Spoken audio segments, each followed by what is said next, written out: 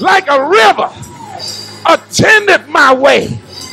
When sorrows like sea billows roll, whatever my lot, whatever I'm going through, whatever I'm being put through, whatever I got to go through, he has caused me to say, it is well with my soul.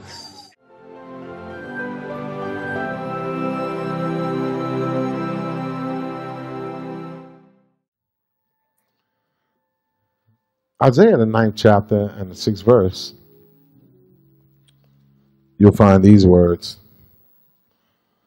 For unto us a child is born, unto us a son is given, and the government shall be upon his shoulder, and his name shall be called Wonderful, Counselor, the Mighty God, the Everlasting Father, and the Prince of Peace.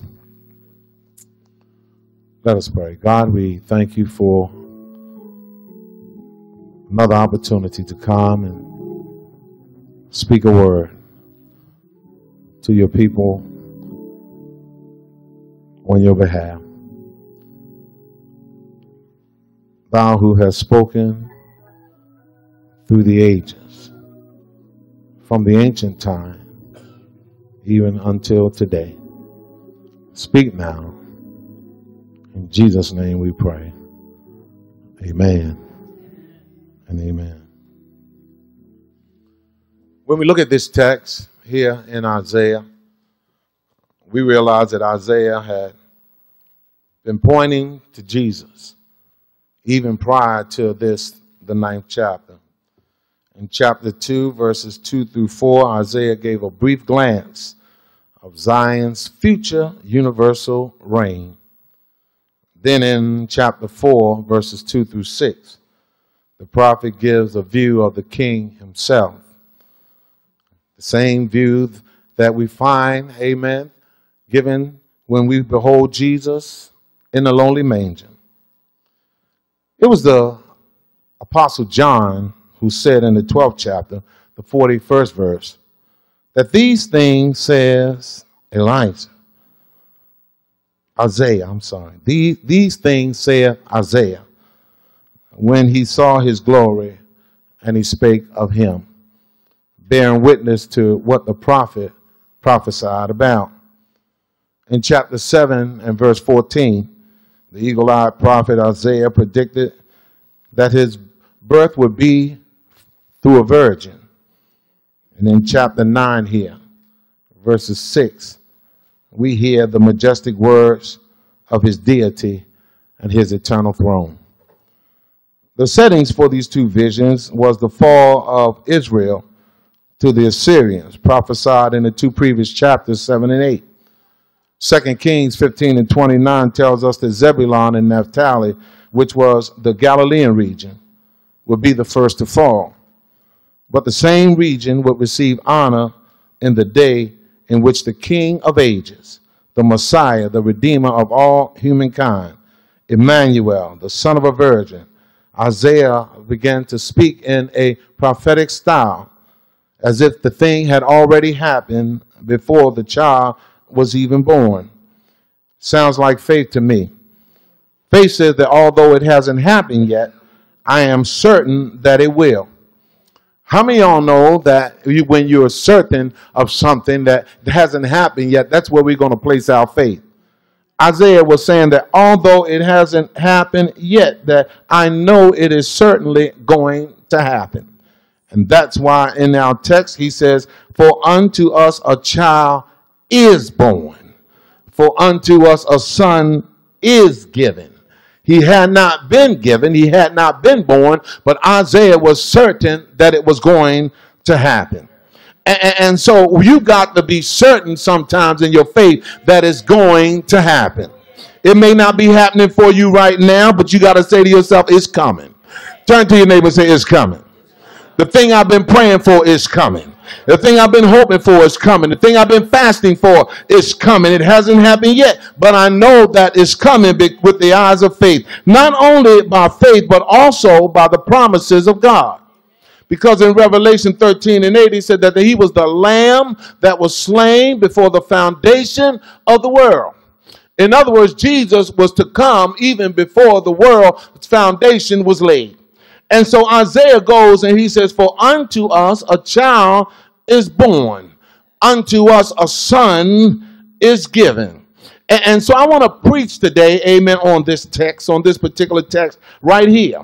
For unto us a child is born. That the same that is the mighty God is born a child. Amen. He humbled himself and emptied himself so that he might exalt and fill us with all of God's blessings. He was the Ancient of Days, but he became an infant. Amen. He was the everlasting Father, and he gave his son.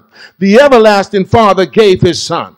Amen. Now the word was made flesh and dwelt among us. Luke 2:11 says, for unto you is born this day in the city of David a Savior, which is Christ the Lord. That he was the Son of God. He was the one to come. He was Emmanuel, God with us. And he came to do us a kindness because he was born to die. Not because he deserved to die, but because we deserved to die. But in his kindness, he took our place upon the cross and died for our sins.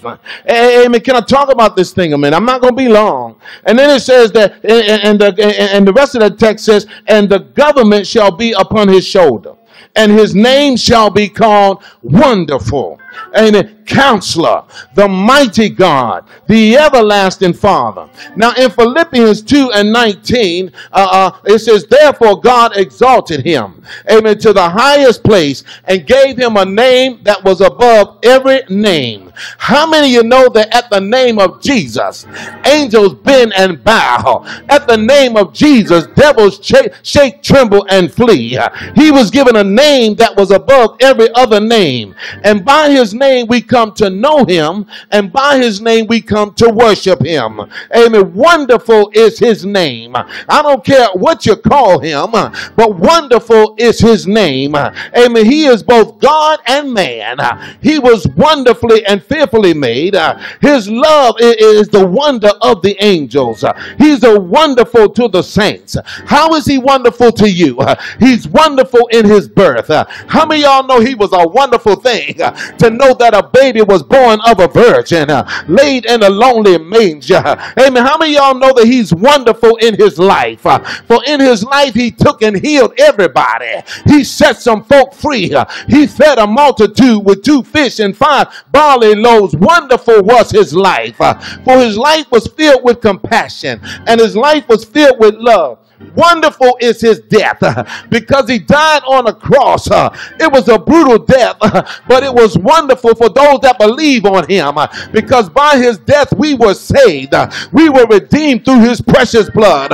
Wonderful is his resurrection. For if he had not been resurrected from the dead, then we would be dead in our sins. But God raised him on the 3rd day. Wonderful is his resurrection. Wonderful is his ascension, because one day he's coming back again for a church without a spot or wrinkle.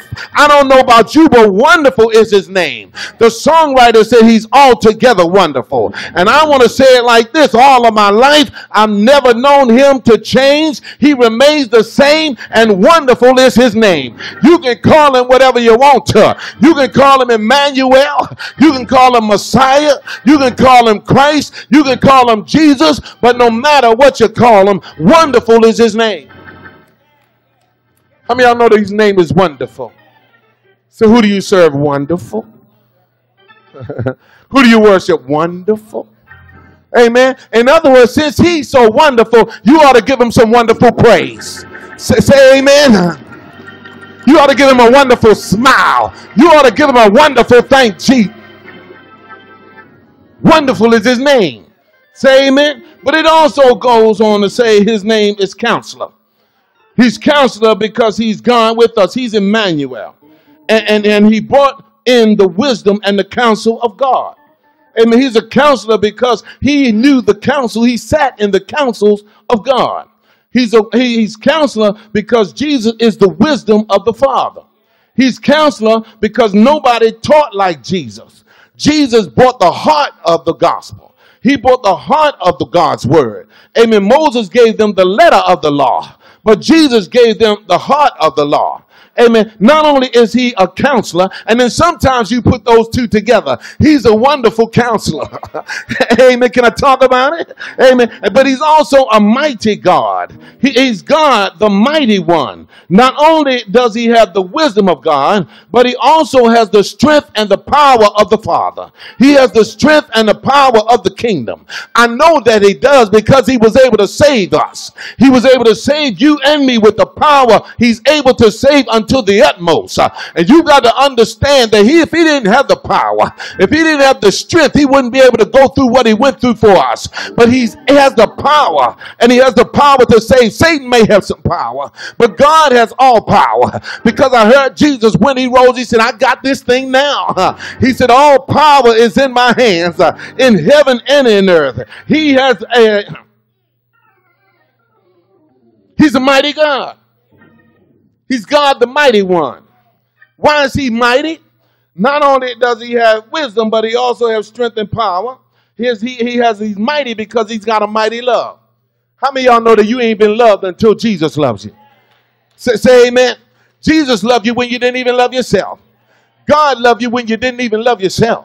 Amen. But God has a mighty love. Amen. And that his love is so mighty that it worked on your heart one day and it worked on your mind, and you decided that you was going to come up from where you were. You were going to get out of the sin that you were in, and you were going to give your life to the Lord Jesus Christ. You was going to get rid of that mess, and you was going to clean it up and let God move on your heart and in your life. And then until you do, you don't have not experienced, amen, the mighty love of God. Amen. God's love is mighty. It's so mighty that while we were yet sinners, Christ died for us. It's so mighty that God so loved the world that whosoever believe in him shall not perish, but shall have everlasting life. But then he's everlasting Father. Can I talk about it? He's the Father of our redemption. Reconciliation was the product of his wisdom. Why is God wise? Because he knew how to get me back to him. Can I talk about it? I didn't know how to get back to him, and you didn't know how to get back to him, but God in his infinite wisdom knew how to get us back to him. Reconciliation was the product of God's wisdom as a counselor. And so the Father's love is not just unconditional, but the Father's love is everlasting. He is an everlasting Father. Amen. Your earthly father, like mine, have gone on, but I got another Father. He's an everlasting Father. He walks with me and he talks with me and he tells me that I am his own. Can I talk about it? And one day I'm going to see my Father, because in my Father's house are many mansions. If it were not so, Jesus would not have told us, but he went to prepare a place for us, that where the Father is, there we might be also. For unto us a child is born. For unto us a son is given. The government shall be upon his shoulder. His name shall be called Wonderful, Counselor, the Mighty God, the Everlasting Father. And here's where I want to be. The Prince of Peace. Turn to your neighbor and say, he is the Prince of Peace. My God. Why is it that we are seemingly living in a world where there is no peace? Peace is given to those, but peace is given to those that believe on the peace that God sent to the world.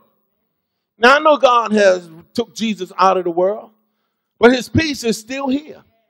Anybody that believes on Jesus Christ, amen, the peace that God sent into the world will be given peace. How many of y'all know that it matters not that Jesus was crucified? He is still Jehovah Shalom. He is the Prince of Peace. It ain't Byron Cage. It's Jesus Christ. Somebody say amen. He is the Prince of Peace. Amen. And to obtain peace, we must learn to trust in his goodness, his mercy, and his grace. And until you learn to trust in his goodness, his mercy, and his grace, you will never have the peace of God that surpasses all understanding. The peace he gave was not the ceasefire of weapons of war, because Ephesians lets us know, for the weapons of our warfare are not carnal, but mighty towards the pulling down of strongholds. He did not come to stop bombs from flying in air. Amen. Jesus came to give you peace in the midst of your storm. How many of y'all know that no matter what you're going through, God can give you peace in the midst of that thing? Amen. Everybody can be acting crazy, hellhounds knocking on your door, but God can give you peace in the midst of the storm. Amen. No matter what goes on, they say I'm sick in body, ain't gonna recover, but I got peace to know that God is able to do it. God can fix it for me. God can turn it around. God can flip the script. Can I talk about this thing? He'll give you peace, amen. For he is a peace giver extraordinaire, amen. And his righteousness, he will bring us a loving, peaceful relationship with the Father, the creator of all humanity. And that's what he come to do. He come to give us peace with God. Somebody say, I got to make my peace with God. No, you ain't got to do that. God already made peace. Jesus already made your peace with God. Somebody say amen. I got to make my peace with God. I hope he made his peace with God. If he ain't accept the Lord Jesus Christ as his personal Savior, or she ain't accept Jesus Christ their personal Savior, they couldn't possibly have made peace with God. Because Jesus is the Prince of Peace. Hey, man, can I talk about this thing a minute? How do you get somebody to make their peace with God? You get them to accept the Lord Jesus Christ as their personal Savior. And once they accept Jesus as their personal Savior, they made their peace with God. Hey, man, can I talk about it? They have entered into an eternal relationship with our Heavenly Father. Now, watch this in Jesus. What does Jesus give you? Jesus will give you peace of mind. Anybody ever had a peace of mind? Your mind was all in turmoil. You didn't know what you were going to do, but the Spirit of the Lord came and gave you a peace of mind. Can I talk about it? Anybody ever had peace in your heart? When you felt heartbroken, you felt like your life was in turmoil. Amen. But he turned you around and gave you peace in the midst of your heart. God's peace will be with you. And you can come when you got God's peace now. This is a crazy world in which we're living in. Am I right about it? Can anybody agree with that? But we can confidently pray for our world. Amen. But for the peace of our families, we've got to pray for peace in our families. We got to pray for peace in our brothers and sisters in Christ. We got to pray for peace for our neighbors. Amen. And even our enemies facing various threatening situations. We've got to pray for the peace within them. Amen. And let me set the record straight this morning. Jesus is the only peace that you're going to find. Say amen. It comes with knowing the Lord. Tell me where else can you find peace? They can't even find it. Oh, help me somebody. I'm almost done. Turn to your neighbor and say, he's almost done. Say amen. In conclusion, I want to say this. It's Christmas time. A time when we can sing the songs of Silent Night. A time in which we sing, hark the herald angels sing, peace on earth and mercy mild. We sing all the songs about peace on earth. But the reality is that many nations are rising up against each other. The modus operandi of many nations is to destabilize the entire world. I have no doubt that our leaders are compromised and doing the bidding of other foreign nations. No one covets the Nobel Peace Prize anymore. The world peace seems a thing of the past. And I would rather have the Cold War than a lukewarm deception, amen, being served to the foolishness of the masses.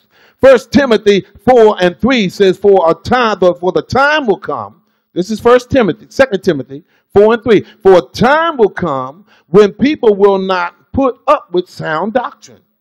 Instead, to suit their own desires, they will gather around them a great number of teachers to say what their itching ears want them to hear. How many of y'all know that's where we are?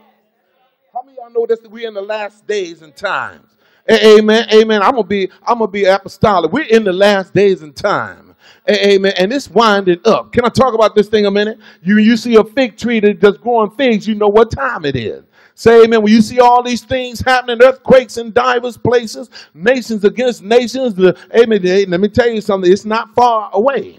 Amen. It's not just taking place in distant lands, though, and in faraway places, but in our communities, in our homes. Amen. The nights are far from silent and holy. Sometimes you can't even go to sleep at night because so much turmoil is going on. Can I help me, somebody? But during this holiday season, many nights will be filled with danger, and they're going to be filled with fear. Amen. But for God's people, peace is not only a reality, but peace is the will of God. God wants you to have peace in your life.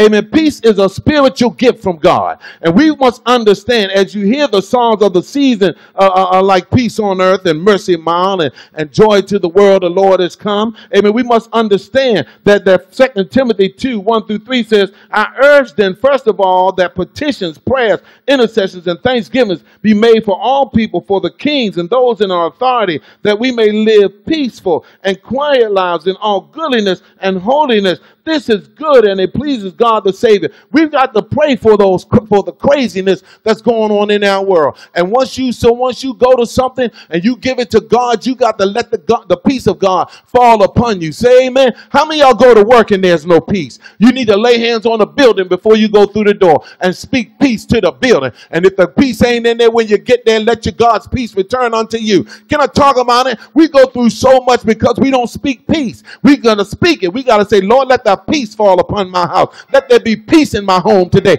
Let there be peace on my job today. Let there be peace in my church today. I need some peace. Can I talk about this thing a minute? Because if you don't have any peace, it's your own fault. Because all you got to do is speak it. If you speak it, God will give it to you. But if you don't speak it, you got to speak the things, by faith that are as they are not, and the things that are not as they are. Somebody can say, I'm going to speak peace to my job. I'm going to speak peace to my financial situation. Because right now I'm broke as a joke. I don't have 2 nickels to rub together to make a quarter. Come on, help me somebody. Can I talk about this thing a minute? I got so much going on, and Pastor asking us for some money. He got to be out of his mind. I don't even know how I'm going to pay my rent. I don't even know how I'm going to pay my mortgage. Can I talk about this thing a minute? But I'm here to tell you, if you learn to trust and depend in Jesus, he will fix it all for you. He will make it right with you. He'll give you peace in the midst of your situation. He'll turn your situation around. Come here, Sabrina. Won't he do it? He'll fix it for you. He'll turn it for you. I got peace. Might not got no money, but I got peace. I got peace, and because I got peace, I got joy. Can I help it? Am I right about it? Anybody want some peace? Anybody want some peace? Sometimes you just want to tell folks, don't even call my name no more. Just leave me alone. Just leave me alone. Am I right about it? Everybody got drama. Everybody got problems because they don't have no peace. But if they learn to depend, if they learn to trust in Jesus, they can have some peace. And then when they get some peace, they can give you some peace. That'll make you shout right there. That'll make you shout right there. Next time somebody come to you with all that,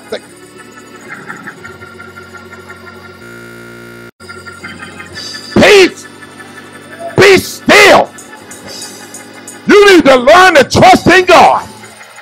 Am I right about it? I don't know how I'm going. You need to learn to trust in God. Where's your faith in God?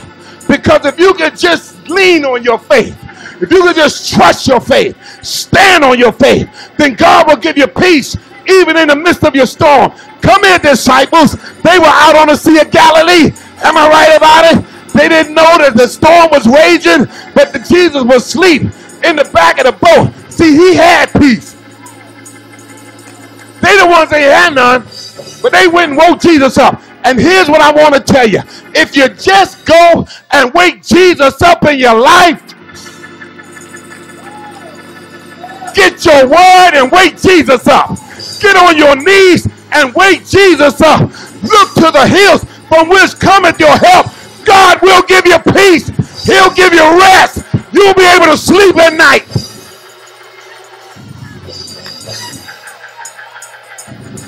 Peace.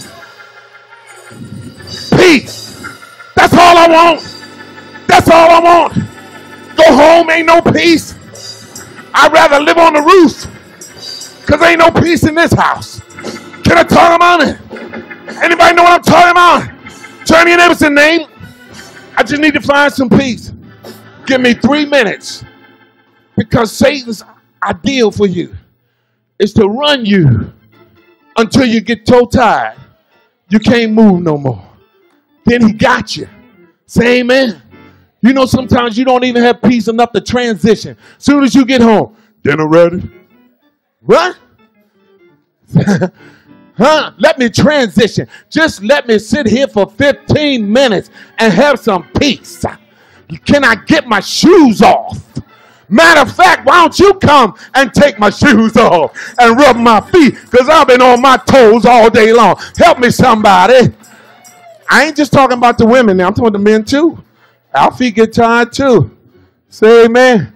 Turn to your neighbor and say, neighbor, need some peace. Turn to your neighbor and say, peace. You'll have it when you learn to trust in the Prince of Peace.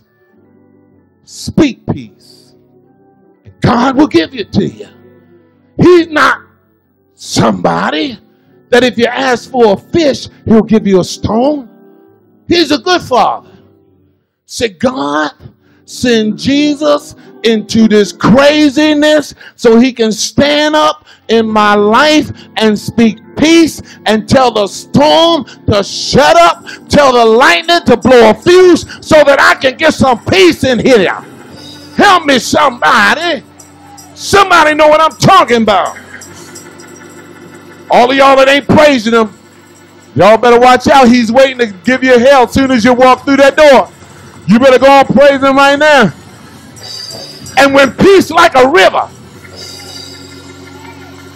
when peace like a river attended my way, when sorrows like sea billows roll, whatever my lot, whatever I'm going through, whatever I'm being put through, whatever I got to go through, he has caused me to say, it is well, it is well with my soul, it is well with my soul.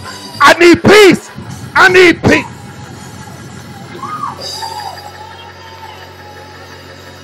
Peace, just a little bit. I'm going to be all right. Just give me 5 seconds of praise. Give me 5 seconds. Hallelujah. I got to put a praise.